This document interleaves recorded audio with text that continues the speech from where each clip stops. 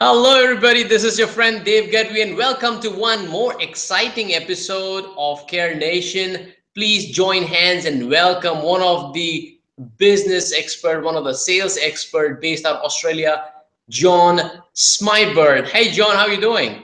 I'm doing really well, Dev. Thank you very much for the opportunity. Look forward to Oh, talking with your pleasure. audience. Oh, thank you so much. Pleasure is all ours. Thank you so much for taking the time out from your busy schedule. I'm really excited personally because sales is something which is very close to my heart. I have been talking to a lot of people doing some of the workshop and people who are watching for the first time.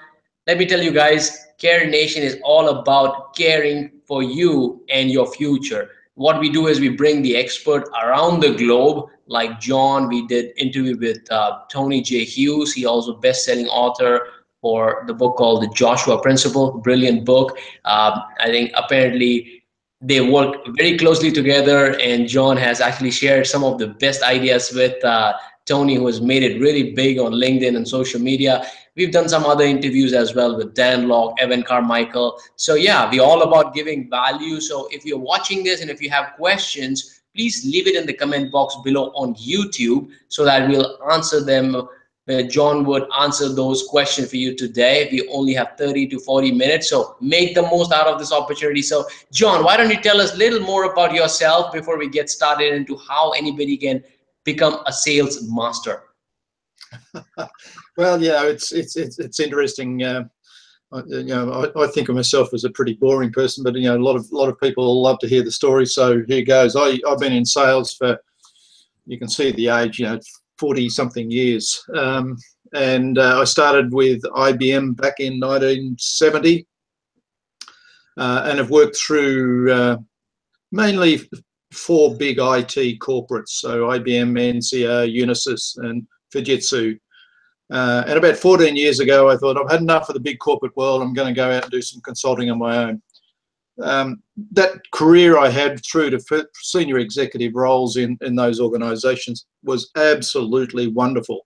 And I tell you, if anybody's thinking they want to develop their sales career or thinking, do I really want to be in sales or not? If you commit yourself to sales and commit yourself to your customers, the career is wonderful. Absolutely wonderful.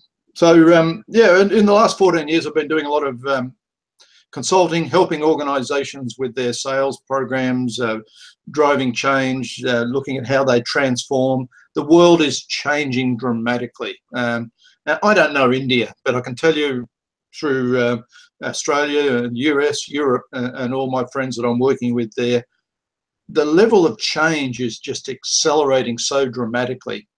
The organizations in the B2B sales world I'm working with are really trying to get their minds around how they adapt to this change. There's tsunami of change coming through. And if they don't learn very quickly on how to ride that tsunami, get the surfboard and hop up there and ride it, they'll drown.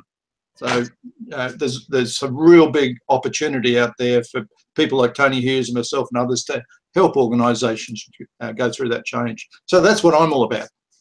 Fantastic, fantastic. And I love what you said. That sales is a beautiful, beautiful place to be in. And I also, some of my audience already know my history. I've been in sales for 15 years, but it was not until last 2 years that I truly committed to becoming really good in sales and start practicing. Again, I don't claim to be an expert like you are, who has been a veteran in this. None of us experts. We're all learning. Oh, you're really humble though. All right. So yeah, they know my story, and the biggest mistake I personally made was not committing fully to sales and learning sales as an art, and not just taking sales as my job or career. So why don't you help us with your experience that well, one of the biggest mistake I've seen people making is when I'm conducting a lot of interviews for sales folks. I ask them this question, which is really, really an eye opener for a lot of people, and it validates my thought as well. So I ask them, so what kind of investment have you made in yourself building your sales skills? And who do you follow as a mentor or an idol in sales?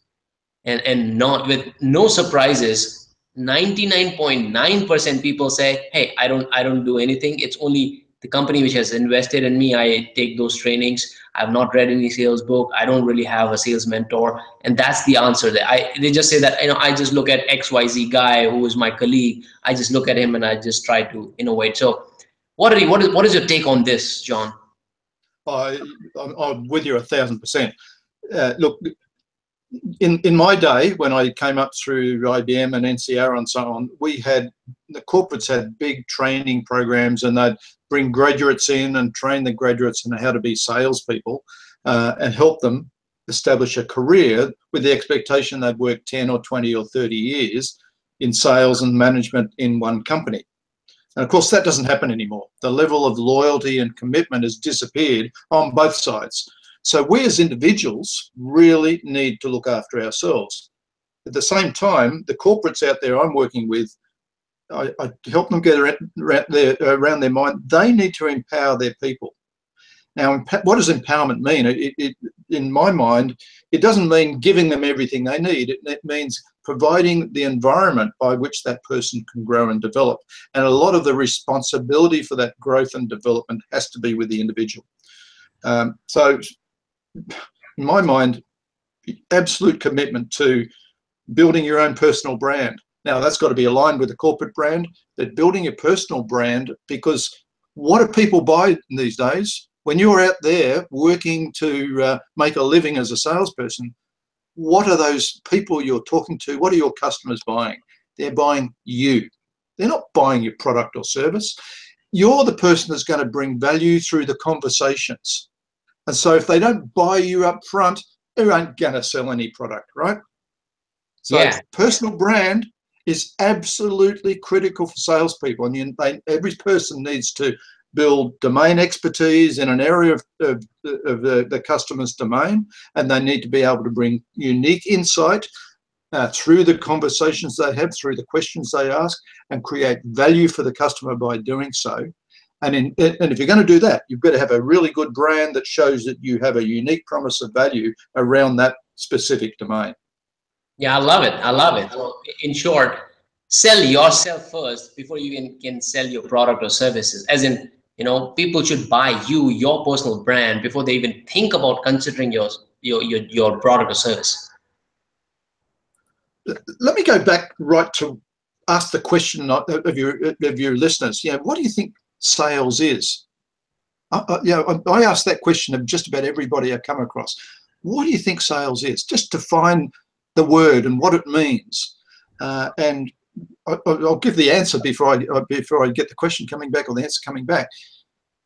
The word sell, you might know this, Dev. The word sell comes from an old English word, sellan, S-E-L-L-A-N, and an old German word, sellen, S-E-L-L-E-N.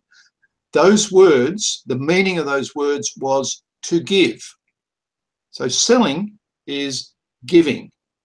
And when you think about selling as giving, you've got to think about what I have to do, what I have to give and how I'm going to give. And I've got to have the right attitude, right intent around what I'm doing. And the intent's got to be for the customer generally and with authenticity. It's not about I'll pretend I'm giving to the customer so I can get their money or sell a product. But you really authentically have to be there to give, create value for the customer. And so right back at the very beginning, it's getting that intent right and an understanding that selling is giving, selling is helping, selling is not closing orders.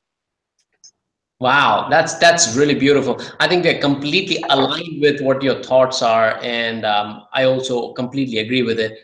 I didn't know about this word of sellan, so thank you for sharing that. It really makes complete sense, and I think if people can keep that in mind, for sure they will start getting more successes in their business, and once they have more success, they will start enjoying their job more. If they start enjoying more, of course, they'll be more successful. So it's like a vicious circle, which is definitely beneficial. So I think brilliantly said. So let me just jump into my next important question, which the viewers may be thinking right now as to, okay, great. So if I've been in sales, let's say I just started my career in sales, or I'm just maybe 2 or 3 years in sales, what are the things that I should keep in mind? Number one, which you already mentioned, is sales is all about giving, right? That's number one. Number two is you need to be your own brand. You need to start selling and positioning yourself before you become, somebody like a salesperson or selling your product.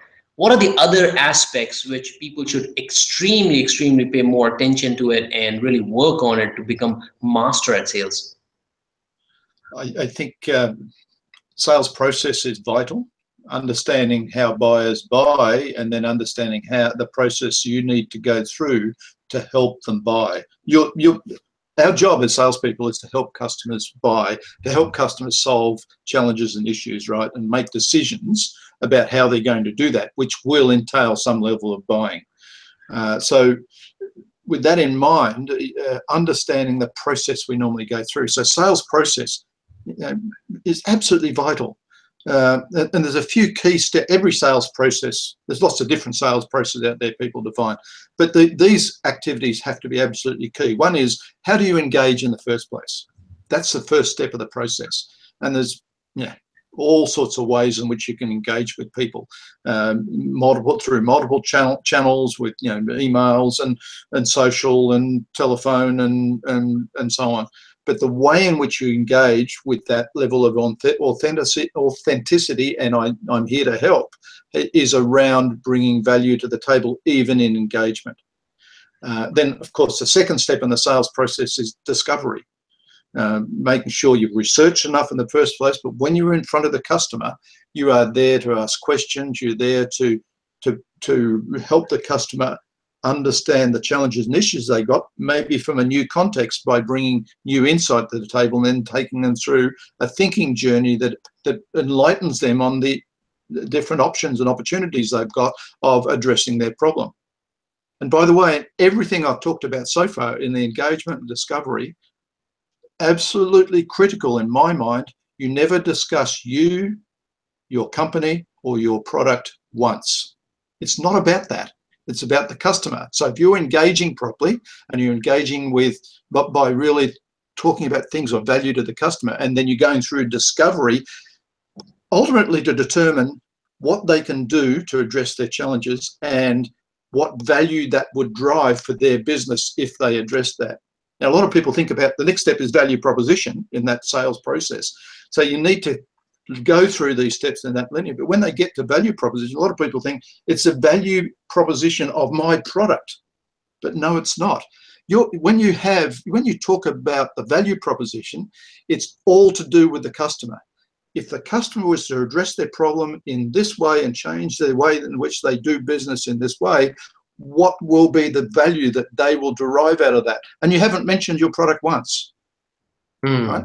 So this is the transformation in thinking that I'm working to help a lot of organizations and individuals. It's all about the customer, and that means you're not discussing your product until you've gone right through multiple steps of the sales process and the buying journey to the point where, yes, okay, the customer now agrees they want to drive that change in their business. How can you help us drive that change? What can you do to, well, okay, let me talk about some of the things we can do. Now you can talk about product. But they're already sold on the fact they need to go through the change. They already understand the value of that change without you ever discussing your product. Yeah.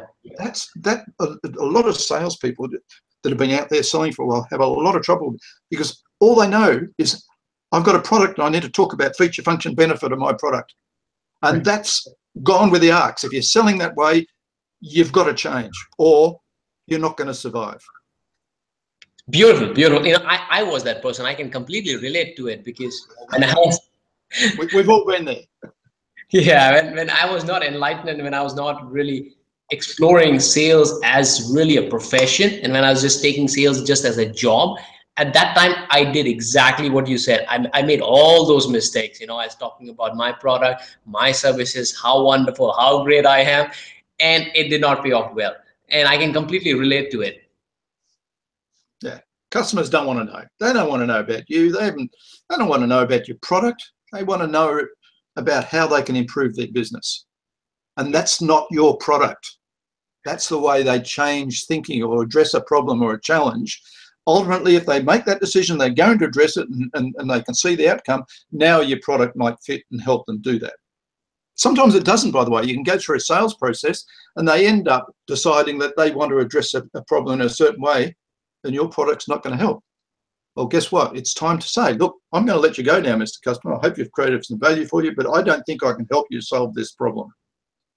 Guess what happens next time they have a problem? You'll be the first person they call. You're authentic.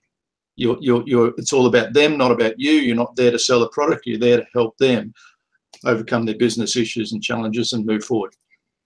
Wow, that's beautiful. I think very few people in sales, they usually back off from the deal. They try and push through and then try and commit to it, somehow try to close the deal, not really figuring out whether it will really they will be able to serve or not. I've seen people saying that, yes, man, yes, we can do it. Absolutely, we got it. In the back of the head, they know it. Man, I need to figure this out. I'm not sure if you'll be able to serve. I think this is the biggest mistake, people have done. And I for myself, am a culprit.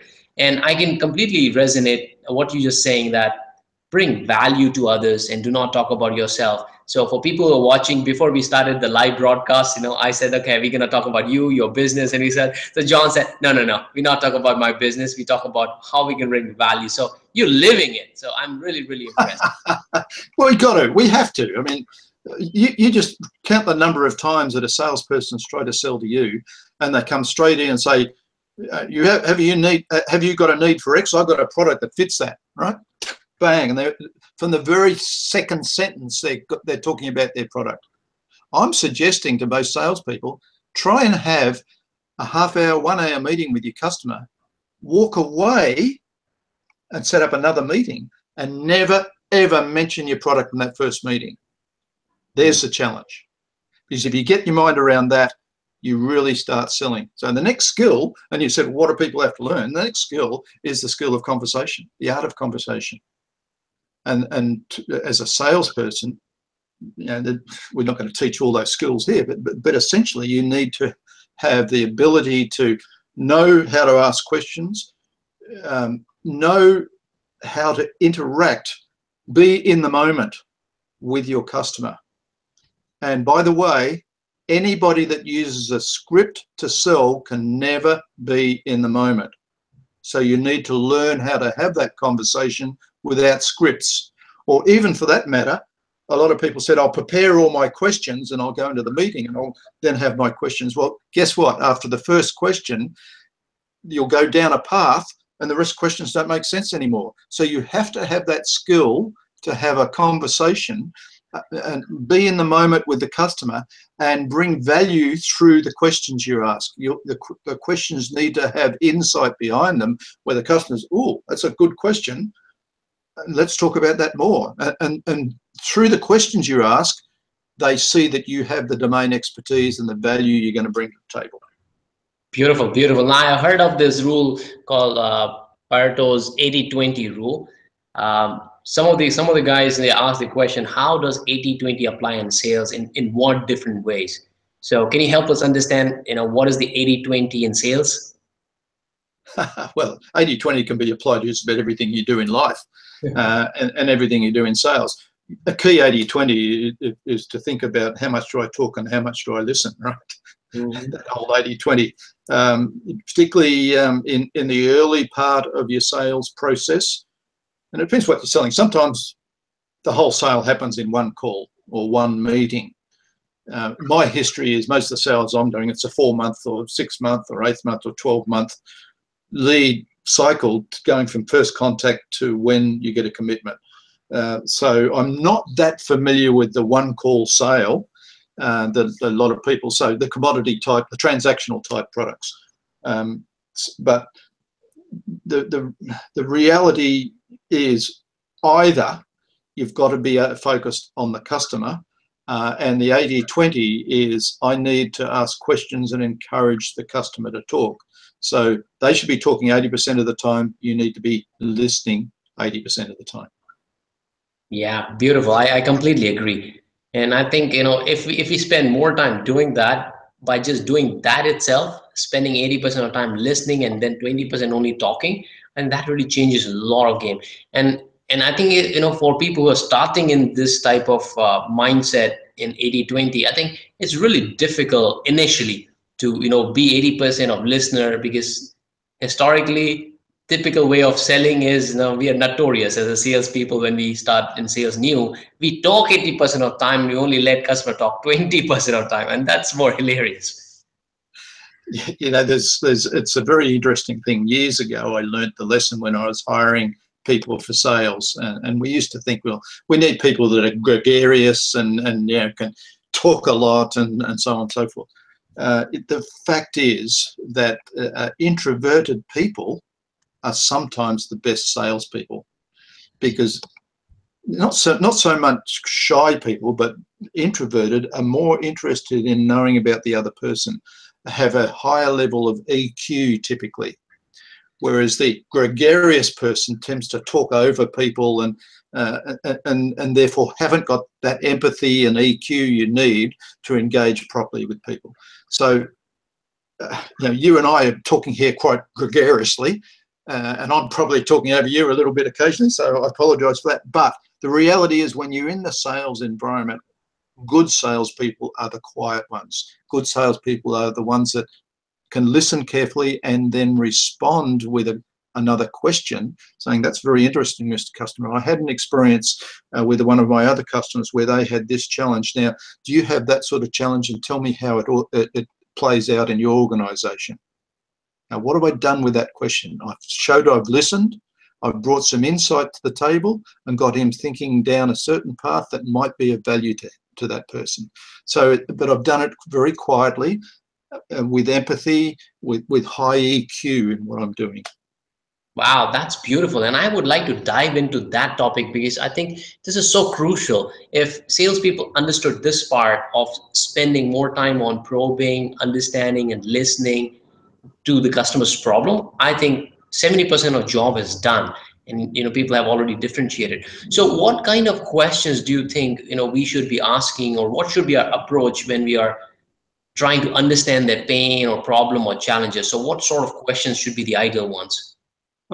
You got the old adage of open and closed questions, right? So you will see that I interview lots of thought leaders, and I've interviewed and published just recently one with a chap that talked about the 7 words that are critical to sales, and of course they're the how, why, when, and where, and so on.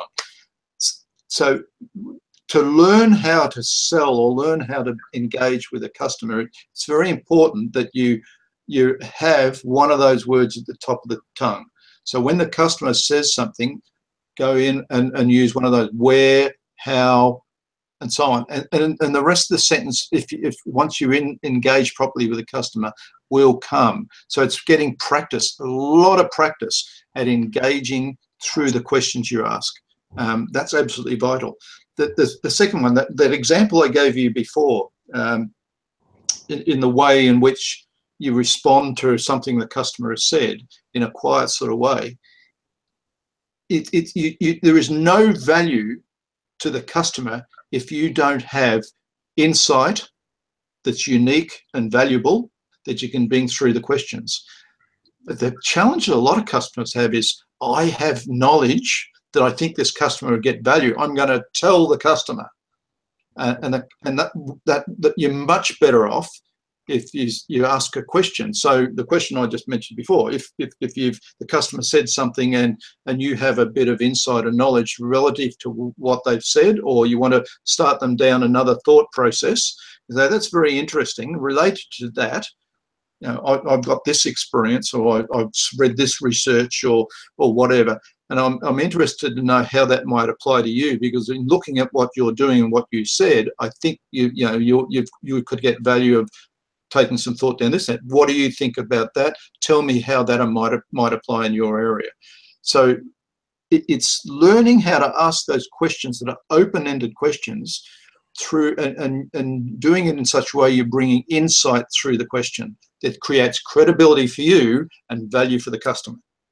Yeah, I think that's one of the biggest takeaway. I think it should be one of the most important takeaway from this interview today. So I completely agree with that. So why don't we just quickly take a question? I also have some question, but Ankush Dubey, he asks the question that how to handle customers who say not interested in first 5 seconds of the call when you start a cold call. It's an Well, interesting. first of all, I'd like to understand how they started that call. Right? I get into a lot of debate about the value of cold calls and whether calls should be cold or not. And I have, we run forums here and we have all these discussions about that. If you're making a cold call out of the blue to somebody, they don't know you, you don't know them, and you know nothing about them, how can you create value in that first sentence? Right?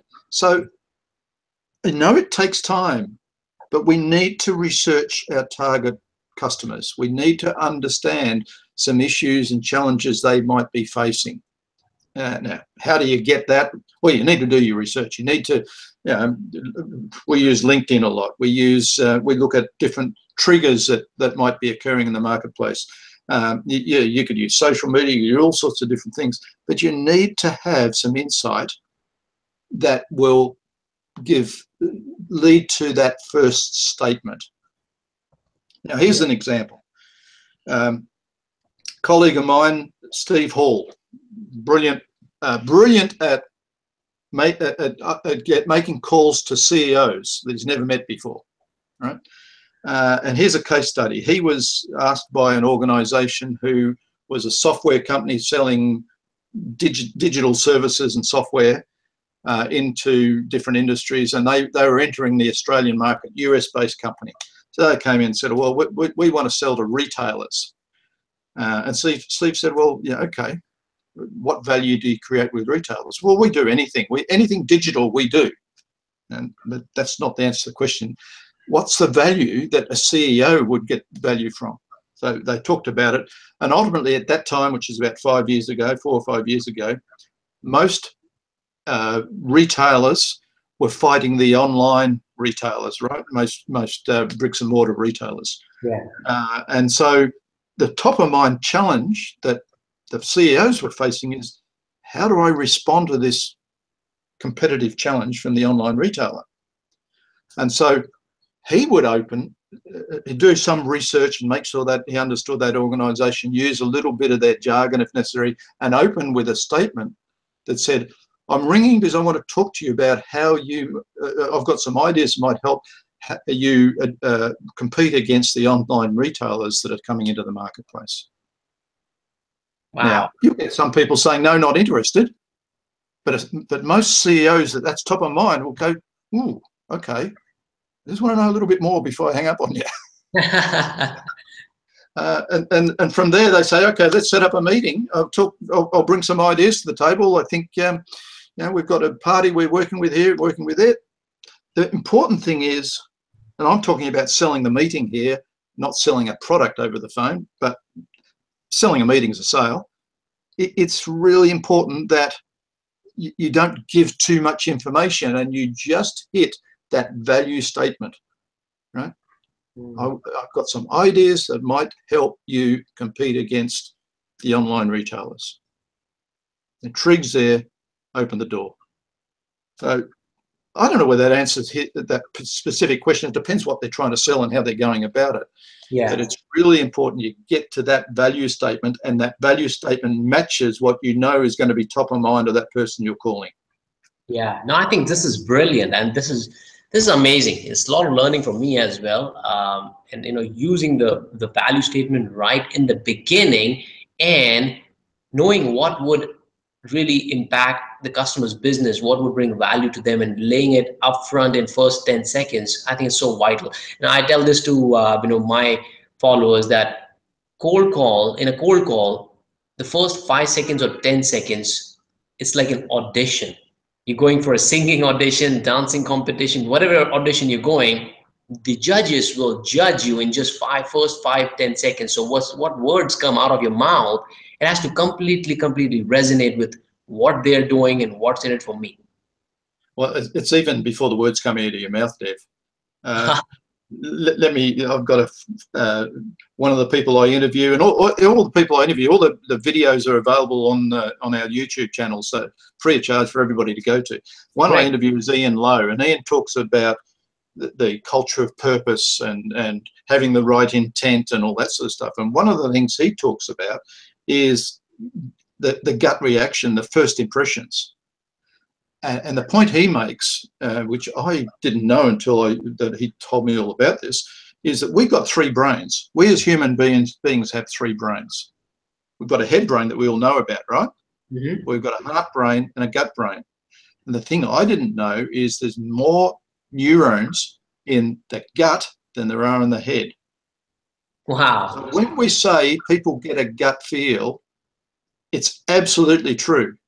And so we need to think about not just the first word we say, but the breath we take and our whole being and the way and the intent we've got. Make sure our intent is absolutely pure to helping and creating value for this other person.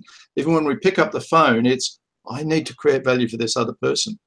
The research has shown fighter pilots, for example, the top fighter pilots will be flying along and suddenly divert and a missile goes past. They didn't even know it was coming. But something in the human beings, as we are, through the three brains we've got, enables us to sense things around us. So your customer, even as he's picking up the phone, is sensing something. You've got to get your intent right. And the whole thing from the very first word has to be about helping that person, creating value for that person. Wow, that's so amazing. And I really love the analogy which you shared about the fighter pilots having the gut feeling. I didn't know about these three brains as well. I would highly recommend people to check John's YouTube channel as well. I'm going to leave the link to his channel in the description below. Beautiful, beautiful analogy. So there's over 200 interviews there. Most of them about 5 minutes. With people like Ian Lowe, there's probably 20 or 30 interviews there with Tony Hughes, all on very specific topics. So you can search and decide what topic you're interested in. Go in. Brilliant content. It's not mine. It's all the people I interview. Awesome, awesome. I think everybody should be able to take it. You know, you guys should be taking advantage. You guys, if you're listening, I highly recommend that you should go and check out the content, and I'm sure you cannot resist from subscribing to it for sure. The brilliant content which is available for free. Great. So one last question I have, I think we've already maxed out our time, is how important it is to close a deal. And what is it that somebody should be doing to close the deal or get the business? This is a very, very important and interesting topic. I get calls all the time, is we're not closing enough business. Can you come in and teach my guys how to close better? And when I go in, I say, all right, well, let me first of all go in and sit with them and see what they're doing and look at what sales process they're following and so on. And 9 times out of 10, closing is not the problem. The problem's earlier in the sales process. They haven't done a thorough enough discovery. They haven't really identified the value proposition and got agreement from the customer that is real value to them. That reminds me of another video in there where one of the guys I interviewed talks about making sure the customer, it's like sales is like a poker game. You get the customer to put the value on the table before you do. Think about that mentality. It's a customer's value proposition, not yours. So if you draw him out to that value, him or her, then that's real value and they understand it. Now, if you have something to deliver that value, it's a purpose. It's of high value to the customer. And I've just suddenly lost my line of thought. Closing. So as you go through that sales process, you've got to do all that properly. And when you do that properly, closing becomes very natural. You're not trying to manipulate a close. You're not trying to force a close. If you feel like, I'm trying to try and close this guy now, but he's not really ready for the close, then you haven't done the selling through the process yet. You need to go back in the process. If the closing comes natural, I'm to the point now, it just seems the customer will almost be there saying, give me the opportunity to give you a commitment. I want to go ahead with this. And so, right, are you ready to commit now? Let's go. There is no science about closing other than you've got to do your selling up front, and closing then becomes very natural. Wow. Well, that's so brilliant. I think most of the people would agree onto this, that most of the sales happens before even you ask for a sale. Now, that's so brilliant that, before you even ask for a sale, the sales is already happening in customer's mind. That's right. Absolutely. Yeah. Absolutely. And if you're focusing on what's in it for them and understanding the value and drilling more into, what is it that is hampering their business, and if you're doing it that effectively, I think the most of the sales part is done. True. Absolutely. Great, great. So, John, really appreciate. I think I can go on and on and not even realize that we've already crossed 40 minutes. As you can see, it's my pet subject. I could go on and on all day. I have other things to do. Yeah, definitely. So I will leave the link to your YouTube channel below, and any other place that they can, Well, consume.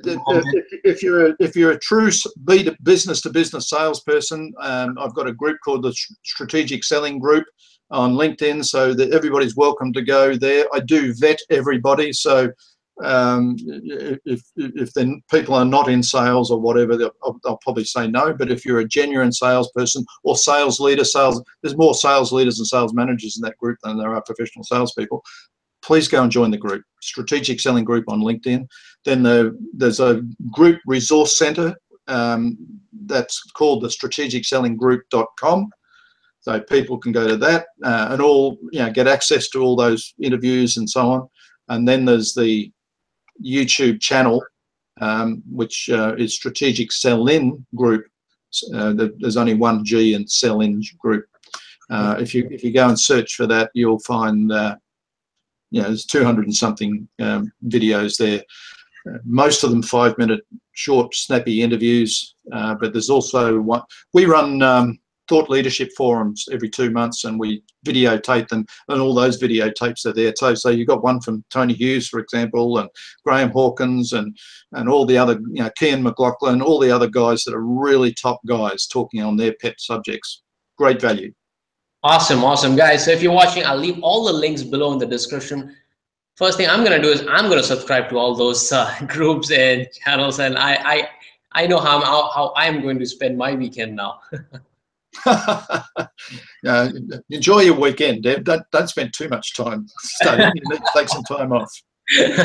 Thank you so much, John. It really means a lot, you taking the time out from busy schedule. Guys, thank you so much for watching. This is Scare Nation, and if you've not done this already, do subscribe to the channel and watch out for the links to all the groups that John mentioned. Do subscribe to them and commit. All right, the best part is commit to becoming the best. So, John, namaste from India. Thank you so much for joining once again. My pleasure, sir. Thank you. Take care.